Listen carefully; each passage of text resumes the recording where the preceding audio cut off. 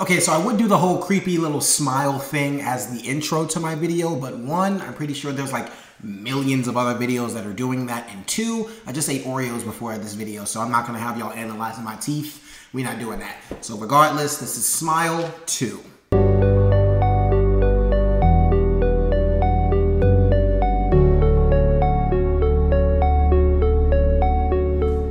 Hey guys, it's your guy in the chair here, and this is my review for Smile 2, starring Naomi Scott, Kyle Gallner, Lucas Gage, Ray Nicholson, and it was directed by Parker Finn. And our story follows Naomi Scott as this tremendous, huge pop star named Sky Riley, and basically she is following the same cycle as the last main character in the last Smile movie, which is she saw someone die, and so for the next 7 days, she is tormented by a bunch of smiles and things that she thinks are there but aren't really there. She can't tell what's reality at this point, and we are watching Naomi Scott basically on a deep dive into absolute insanity.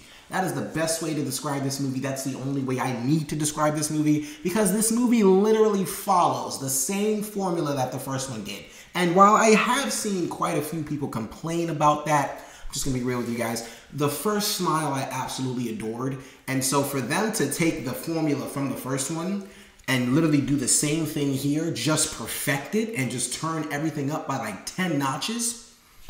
This was a perfect sequel. This is honestly better than the first movie. This movie had my jaw on the floor. Pause. But look, man, I'm telling you, Naomi Scott delivered one of the best performances, not only in the horror category of this year, but she delivered one of the best performances of the year in general. Like I said, watching this woman go into a deep dive into straight insanity is an absolute gift. It is a gift that we didn't even expect. Naomi Scott put her all into this role, and she absolutely delivered. And beyond that, all the performances, like everybody in this movie is doing an insane job. And I definitely have to shout out Lucas Gage, who is the guy who first had the smile demon or monster creature, however you want to, entity, however you want to describe it. He was the first person that had it until he passed it on to Sky Riley, and of course you see that in the trailer.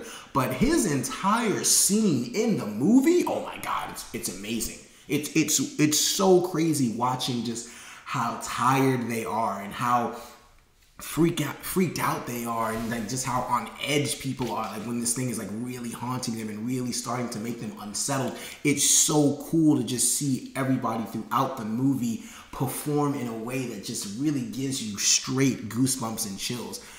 Everyone, and I mean everyone, including Kyle Gallner in the beginning of this movie. And I will go back to Naomi Scott because she did an amazing job. We can't get enough of I can't stop talking about Naomi Scott after this movie. But Kyle Gallner, who was in the last Smile movie, had 5 minutes in the beginning of this film here to set the tone. And he absolutely delivered. He over-delivered. The tone was set perfectly in the beginning of this movie. It completely introduced you to the same insanity the last movie left you on, but let you know immediately they might be getting a little crazier here. And I loved every second of this movie. I loved the hell out of Smile 2. It was so damn good. Like I said, Kyle Gallner set the tone in the beginning of the movie. Then Naomi Scott. Well, Kyle Gallner set the tone. Lucas Gage threw up the alley-oop. And Naomi Scott does a LeBron James fast break dunk for the rest of the movie. It is a highlight film of nothing but ridiculous acting and performances. I mean, Naomi Scott, my God. Just wow. And then once you get to the end of the movie, it's just like everything she's gone through, everything she is going through. And while I do get a little, I'm not necessarily getting off topic here, but I'm steering away from Naomi Scott again for a second. What I do absolutely love about these movies is how they're not only just focusing on the entity themselves. Each movie has a theme or a message surrounding it. Like for the first one, mental health was a big theme and message in the first movie, and then this one focuses on fame and addiction and recovery and things like that. And Naomi Scott plays it all so beautifully. Even before she even receives the entity, the smile entity, demon, whatever, before she even receives it, she is absolutely just playing this whole fame and addiction recovery type role just so very well. I mean, I really can't stop praising this woman's performance because it was just that damn good. But beyond that, beyond the performances themselves, the scares are I'll say the first Smile had a jump scare that I'll never forget because it definitely got me. This second one here definitely has very good jump scares. It has, and what I mean by that is it didn't necessarily make me like, oh my god, like jump, but it definitely made me go, oof, that was a good one. That was very creative there. They had a lot of those, and the scares in this movie are turned up by 7 notches, or should I just keep it at 10?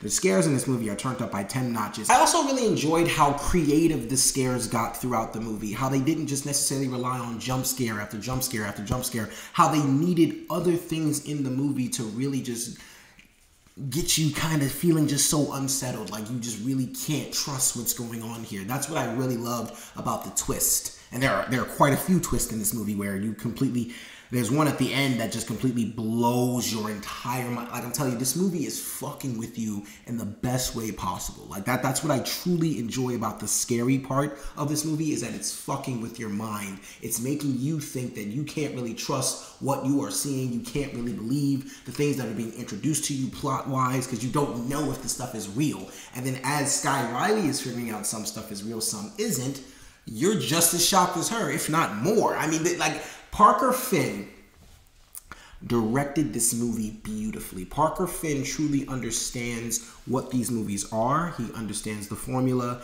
and he's perfected it. I didn't even think... The first Smile movie shocked me so much. I truly didn't even know what to expect from a sequel. I didn't think it could be as good as the first one. I didn't even think it could be better, but it was just so much more. Top of that, the last 10 minutes of this movie, actually maybe the last 20. The last 20 minutes of this film is an absolute insane, like, what Arkham Asylum type mental ride that I just was not ready for. Like, I completely felt like I just went ballistically crazy at the last 20 minutes of this movie, just not knowing what to believe. And then the last 5 minutes, which if you've seen the movie, you know what I'm referring to, but the last 5 minutes of this movie, oh my god, like literally, like once the credits rolled, I could not do anything but sit there for the entirety of the credits and just be in complete awe. Because what was accomplished here in Smile 2 was a few things. One, they showed they weren't just a one-pump chump. That's a funny way to put that. But they showed they weren't just like a fluke.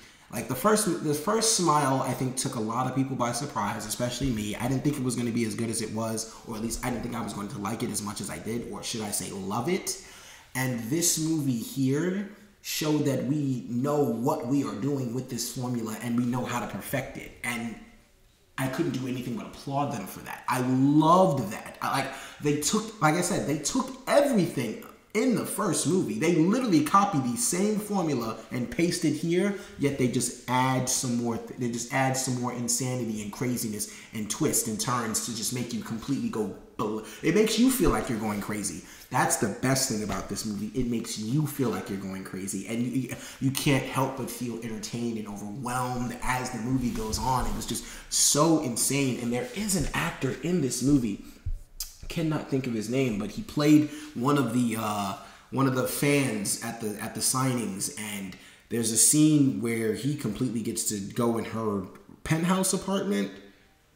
Dude, that kid deserves all the flowers in the world. His acting was incredible, and like I said, I can't stop praising the performances enough in this movie, because there are so many. Of course, you have the creepy people doing the smile, which that honestly takes a lot, and then you have all these other people who are affected by it, who essentially just have to like look into a corner. There's nothing there, but they see something, and the movie will show that. The movie will show a person looking to a corner. There's nothing really there, but they see something and they're freaking the fuck out, and it's just making you think, oh my god, what the fuck is over there? Like, what is going on?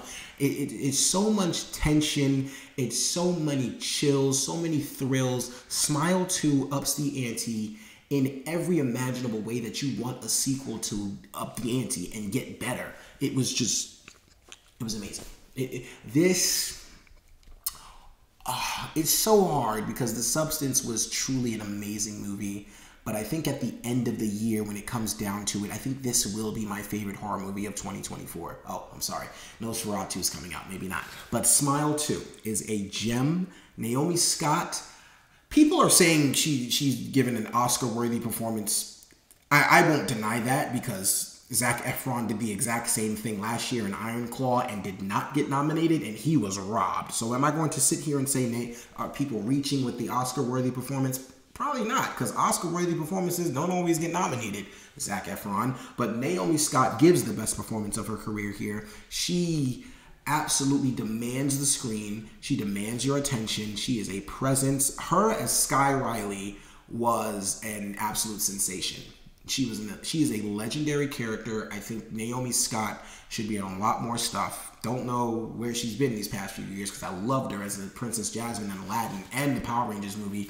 She probably did need to take a break after Charlie's Angels, but that's okay. But regardless, Smile 2 is the sequel that Smile fans need it to be, not want it to be. Because we just want it to be good, but we need it to be amazing, and it is. It's even better than that. It's fucking awesome.